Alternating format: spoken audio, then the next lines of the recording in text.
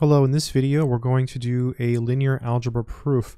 This is the type of proof that is usually done in elementary linear algebra when you're first learning. It's not a hard proof, so I'm going to write a very careful proof in this video of this statement. So let's do it. Proof. So we have to prove if the determinant of A is not 0 and AB is equal to AC, then B is equal to C. So this is what we have to assume. So I'm actually going to go ahead and write that down again. I'm going to say suppose that the determinant of A is not 0 and AB equals AC. And we have to show now that B is equal to C. So we know something here. We know the determinant of A is not equal to 0. So since the determinant of A is not 0, that tells us that A has an inverse. Then A inverse exists. We can use it freely throughout our proof. We have this new creature that has arisen in our proof, the inverse of A. And we knew that existed because the determinant was not 0. So we have this to work with. And we're trying to show B is equal to C. And we know that AB is equal to AC. So what we can do now is we can multiply by A inverse on the left on this equation. So I'm going to go ahead and do that. So then we have A inverse times AB equals A inverse times AC.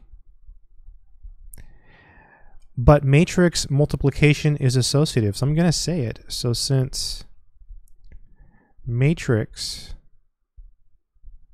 multiplication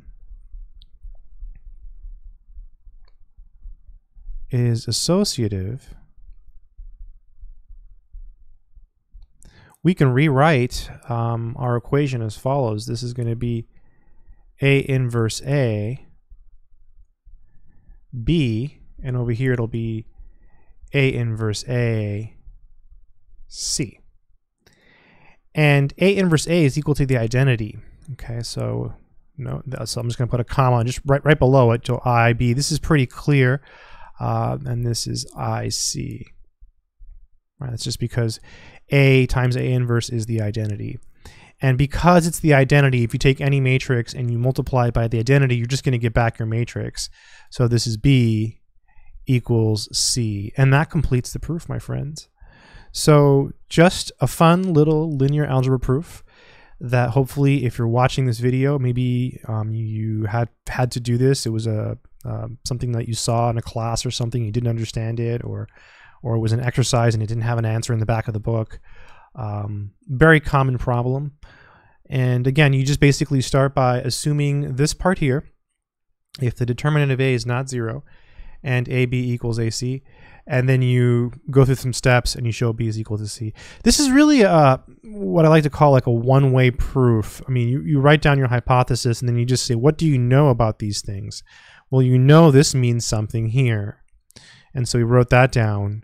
Now that we have that and we have AB equals AC, we can use that to retrieve B via some matrix algebra, and then we have B equals C. So yeah, kind of fun. I hope it's been helpful to someone out there in the world. Good luck.